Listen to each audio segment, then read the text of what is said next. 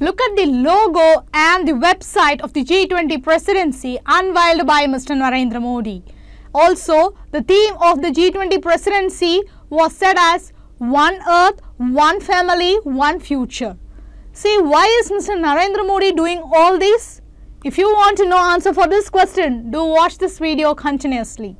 The theme of India's G20 presidency is Vasudhaiva Kudumbakam, or One Earth, One Family, One Future. Okay.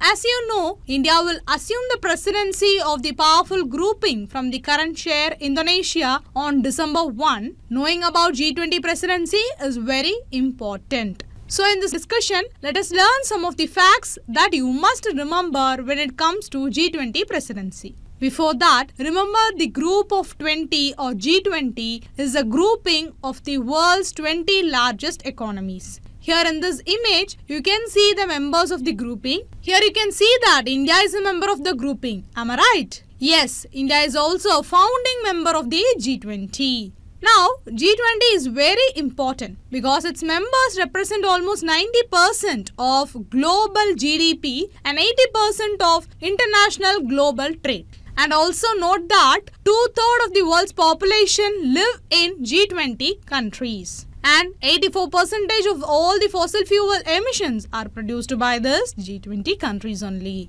With this basic information, let us see a few facts about the presidency of the G20. See, the presidency of G20 rotates every year among its members. And a unique thing about G20 presidency is that the country that holds a presidency works together with its predecessor and a successor. So this grouping inside G20 grouping is known as Troika. See, G20 have such arrangement to ensure the continuity of the agenda. Currently, Italy, Indonesia and India are the Troika countries. And on December 1, India will assume the presidency from the current chair Indonesia. Okay, remember the G20 has no permanent secretariat. That is, the agenda and the working coordination is completed by G20 leaders' personal representatives known as Sherpas. And they together work with the finance ministers and the central bank governors to complete the works. Okay. So, being president of G20, India will have the opportunity to assume center stage in proposing and setting the global agenda and discourse. Secondly, since G20 represents more than 80% of the world's GDP, India can play a strategic role in securing global economic growth and prosperity. Thirdly, G20 will be the platform to test India's leadership potential and diplomatic foresight in organizing such a big event and in arriving at meaningful outcomes. Okay.